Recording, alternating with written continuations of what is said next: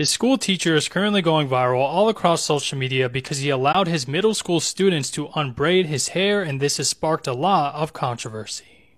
In this very controversial video, this teacher stated that he had a hair appointment immediately after school and he needed to unbraid his hair before the appointment, so he decided to ask some of his students to actually help him unbraid his hair. In the video, he stated that he would have done this himself, but it just would have taken way too long and he likely would have missed his hair appointment, so this is exactly why he decided to ask his students to help him in the first place, and a lot of people just have very mixed opinions about this. Some people feel like this is very inappropriate for a teacher to do, and other people feel like there was nothing wrong with this at all. I've seen a lot of people on social media saying that this teacher actually got fired because he allowed his students to do this. Now I can't 100% confirm that, but it does seem like to me, based on the TikTok videos that he has recently been making, it seems like he has been suspended because of all this. This is definitely a very interesting situation, and in my opinion, I feel like this was not very appropriate for this teacher to allow his young students to do this. I don't think he had ill intentions in my opinion, but I'm curious to know your thoughts about all this.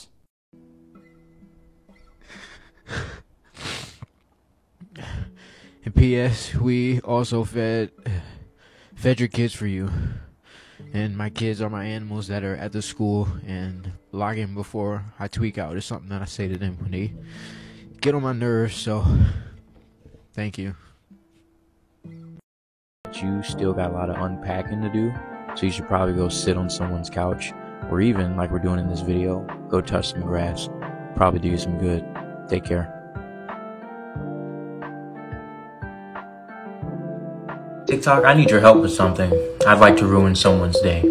For those who may not know me, my name is Mr. White. Well, my name is Marquise, but Mr. White is what my students call me because I'm a middle school science teacher in Prince George's County, Maryland. I try my best not to expend energy on stupid shit, but today was one of those days where I simply couldn't resist. Some of you may have seen this video. I posted on my Instagram, posted on my TikTok as well, but it's just a video of me having a couple interactions with my students during class. When I posted it on my Instagram, this extremely disturbed and delusional individual decided to leave this comment under said video. Let us read.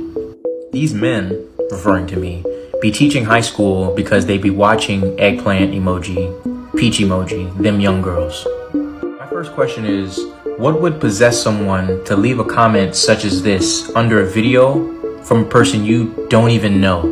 Like, what the hell is wrong with people? This was my response to this delusional individual. First off, what the fuck is wrong with you? 2, not even high school. I'm a middle school science teacher. Case in point, literally doesn't even know me from a can of paint.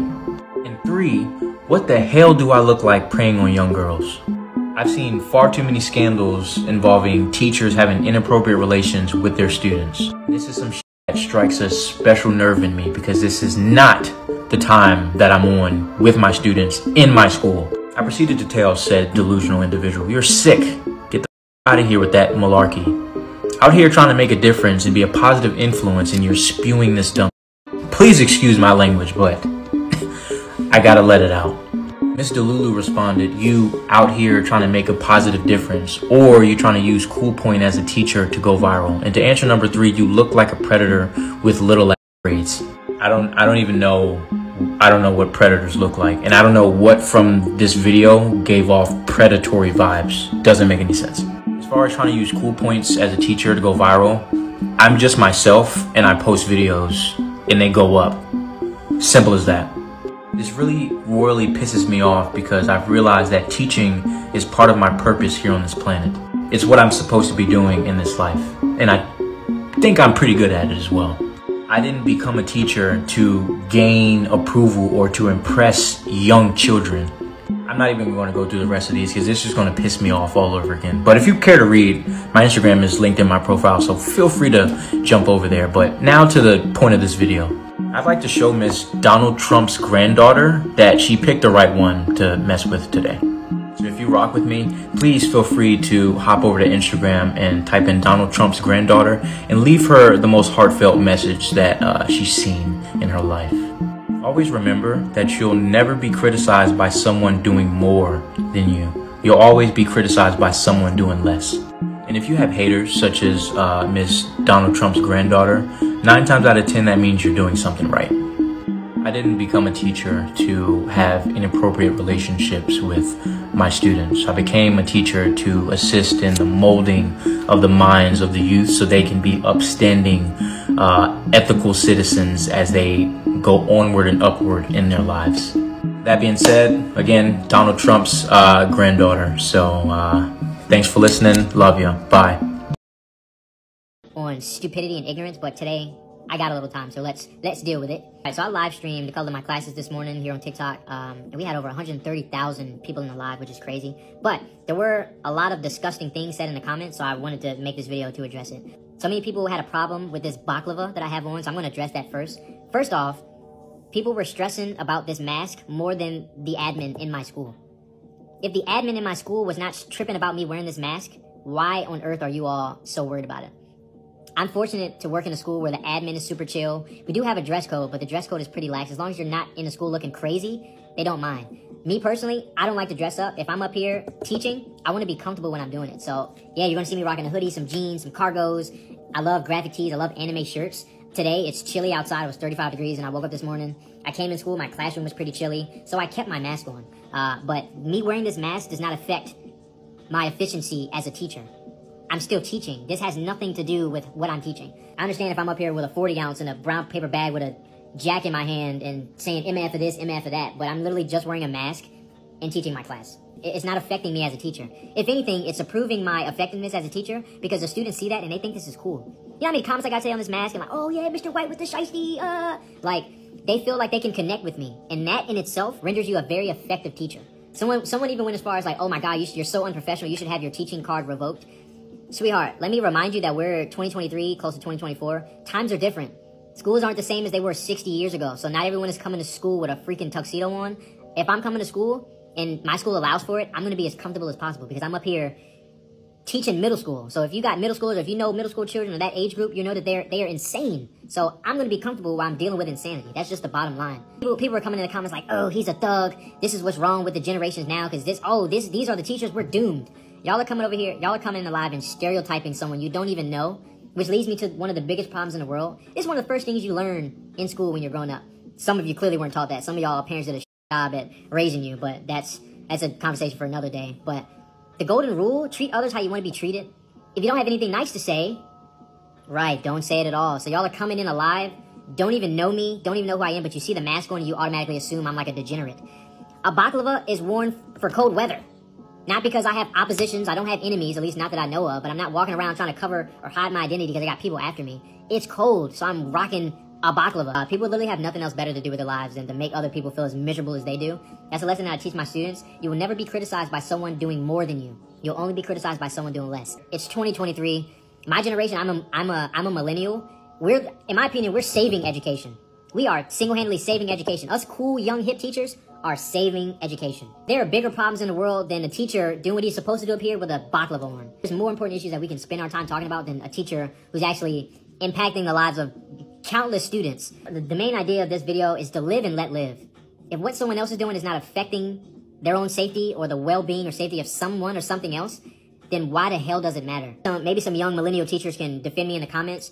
We're a different breed of teachers, but you know what? God damn it, we're getting the job done and the students are loving us. Y'all are talking about my mask like, oh, this is why kids are the way that they are today. Do you know that there's simply a connotation, and for people who don't know what that means, it's just like an implied meaning of a word or a thing. People see these masks and automatically think like he's on some thug life gangster stuff. I am the complete opposite. I've never even gotten a speeding ticket. Literally never even gotten a speeding ticket. So, again, the stereotypes, the assumptions, they see a black man with a baklava on, he's automatically on thug time. People were coming for me like, oh my gosh, these are the teachers nowadays. No wonder why these kids are the way they are. First off, y'all wouldn't last a day in here. With my worst class, you wouldn't last a minute in here with these students.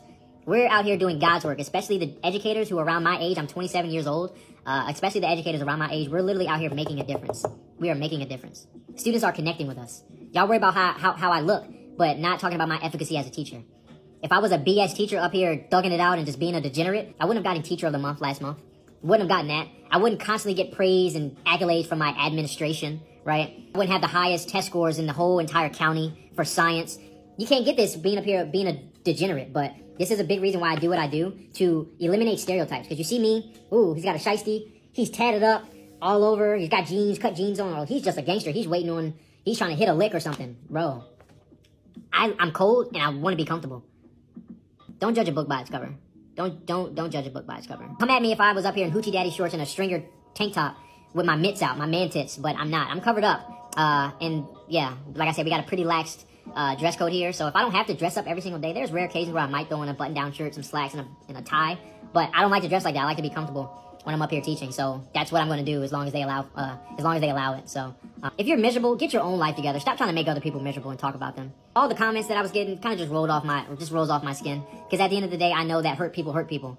Miserable people want to make other people feel miserable. Misery loves company. So that's just a life lesson that y'all can take with you. To all my young educators out there, hey, you're doing God's work. I'm proud of you. Thank you. You deserve the world. You deserve a raise. You deserve to be amongst the highest paid individuals in the state because of the work that we're doing here. People don't understand what comes with being an educator in today's world. These students today are unhinged. They're unhinged, a lot of them. Not all of them. A lot of them are just unhinged. And a lot of it is due to parenting. So people at home, yeah, that's a conversation for another video. But like I said, just like some of the people in the comment section earlier, some of these parents are doing a job raising their kids, and that's why they're in here acting crazy. But that's where I step in and try to be a positive force to impart a little bit of wisdom in the minds of the youth so they can grow up to be moral, ethically just citizens that don't degrade the planet more than it already is. So with that being said, we just got to do better. Love ya. Bye.